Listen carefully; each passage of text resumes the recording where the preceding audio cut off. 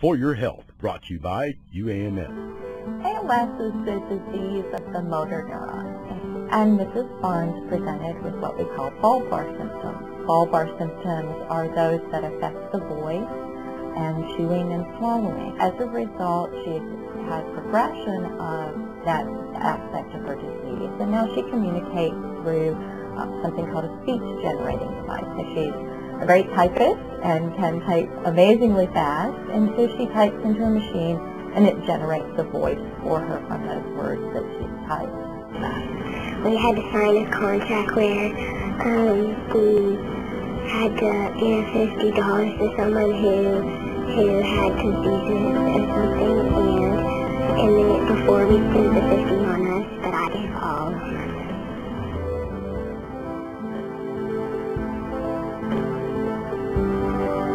For Your Health, brought to you by UAMS.